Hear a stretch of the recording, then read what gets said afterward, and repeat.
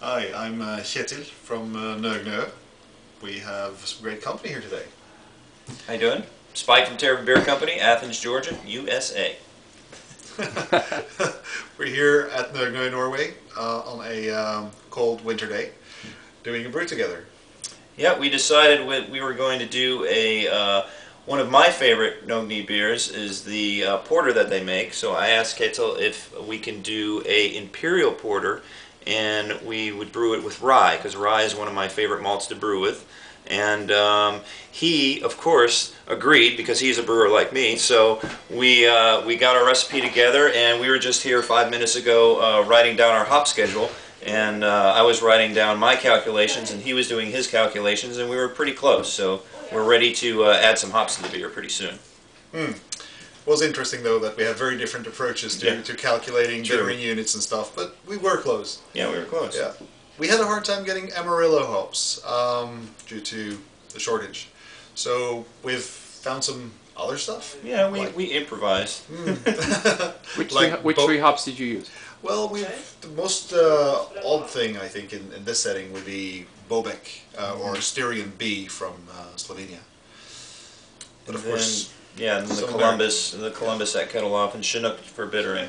So we did okay. We used some C hops and the Bobeks, which I've never used, so I was pretty excited about that. So, and we're pretty excited because is this the first time you've ever put rye in a porter, or have you done a? No, it's the first time we use rye in a dark beer, I think. Great. Yeah. Right. Yeah. So I think we're going to be ready to add hops soon if you guys want to join us. Sounds good. Let's go. Let's do it. Absolutely. All right.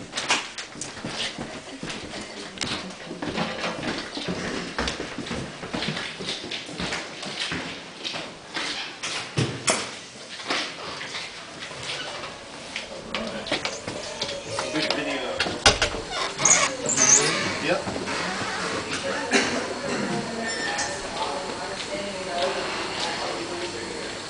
We were at a brewery in Germany, and they produce 4 million liters a year. They have a capacity to run a year. And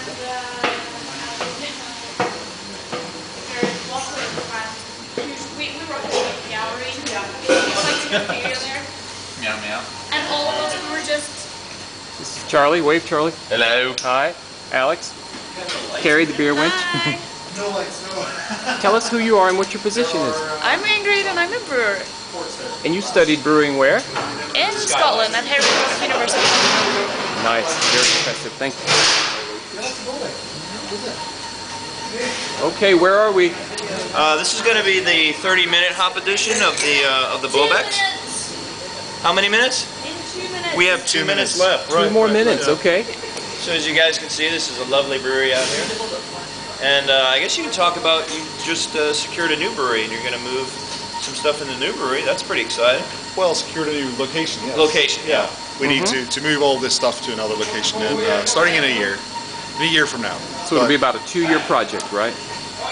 Maybe even longer. I think Okay. we'll move gradually. Okay. Right now we're in 2 locations, so we're used to moving wort and beer, and we can continue doing that for some more years. And this brewery has been at this location for how long? 7 years almost. Okay. So we're pretty excited as well. I mean, at Terrapin we're getting some new fermenters in let's see, April, and then we're supposed to get a new 100-barrel Rolex brewing system August.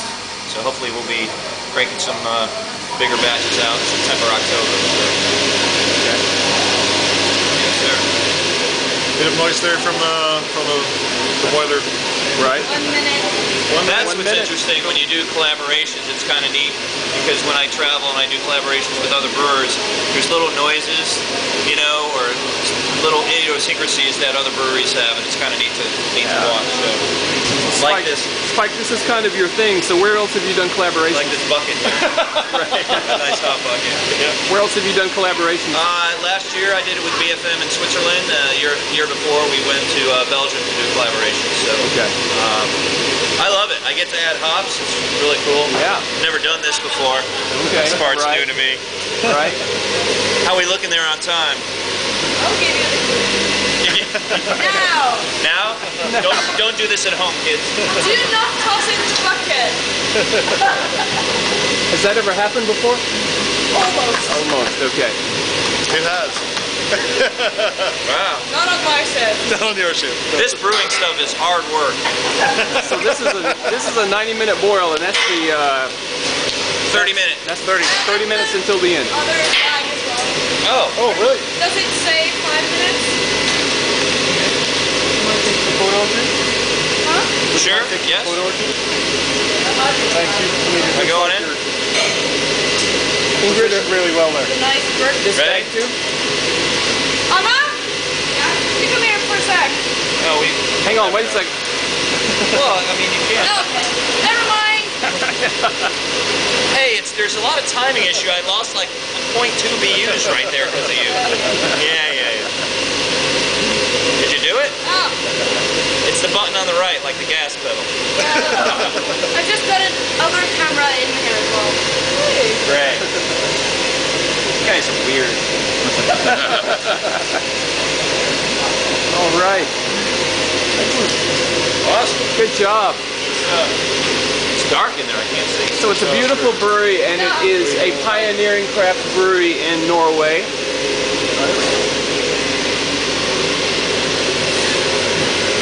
More than anyone else, these guys at Nøgne-o have brought craft beer to Norway, and it's not been a very easy struggle. The fan doesn't work very well. Right. But they've done a remarkable job.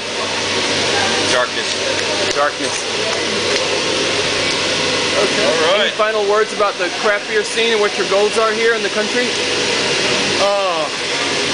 To make Norwegians understand craft beer. That's what it's all about. We still have to educate Norwegians, to educate the population to understand what we're doing. We were the first craft brewery to start, and so far we've been successful in creating an understanding. So yeah, we just need to keep on doing what we have done so far. And already your progress has been pretty impressive, so that's good. Well, he said he'd give me a job to educate all the female drinkers here in Norway, so I may stay for a little while. Right. All right, thanks very much. Bye. Thanks.